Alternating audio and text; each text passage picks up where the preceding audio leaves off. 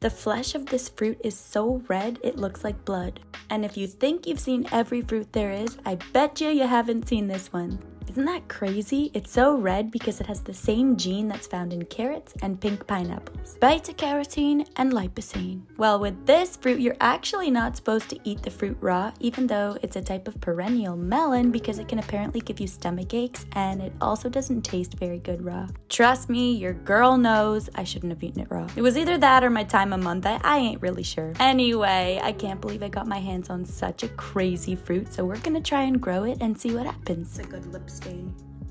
If you want to grow it too, It looks like blood. get your seeds on a damp piece of paper towel, germinate them, and wait for the tails to grow. And hopefully ours will grow soon. So make sure you come back for updates. Thanks so much for stopping by, and don't forget to subscribe.